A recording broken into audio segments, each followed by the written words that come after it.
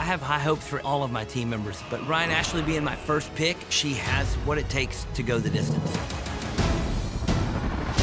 You were Oliver Peck's first choice as a team player. That's gotta feel great. It feels amazing, but along with that, there's also pressure that is put on me because, you know, I was like, Oliver picked me first. That means he must really believe in me, so I have to do this for me, I have to do it for my team, I have to do it for Oliver personally. And you have, what, 4 years of experience? Yes. How does that feel? Is that intimidating? It makes me feel like I have that much more to prove, and something I haven't discussed very much of previously. When I was entering my apprenticeship, my mentor showed me a few different women in the industry, and he was just like, you know, you're entering this whole world that came before you, and right now, these are the women that are doing crazy, amazing things in the industry. And Kelly was one of those women that I've been looking up to since before I even picked up a machine. You're battling it out with one of your heroes. Yeah. Luckily for me, you know, my strongest competition are also my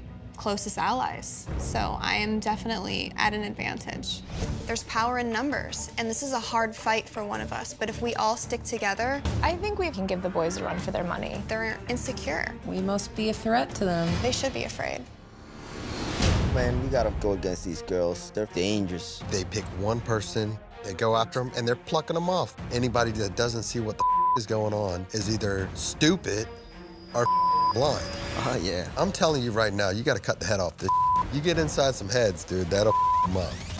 We never went into this with any intention of screwing anyone or putting a target on anyone's back or aiming to hunt like a pack of raptors, which is what kind of ended up happening. It's not unfathomable to think about 3 women in the finale. You know, we should be hunting these boys, and we need to come at them from every side.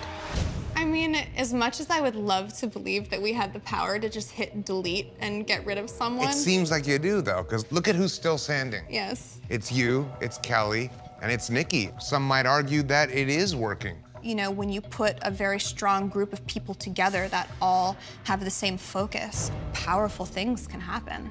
I know that I'm on Team Peck, but I'm really rooting for those girls. You got 4 years of tattooing experience.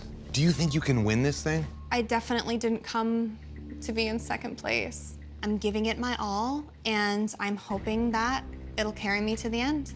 Hey, this is Oliver Peck. Be sure to subscribe to Spike's YouTube for more Ink Master videos.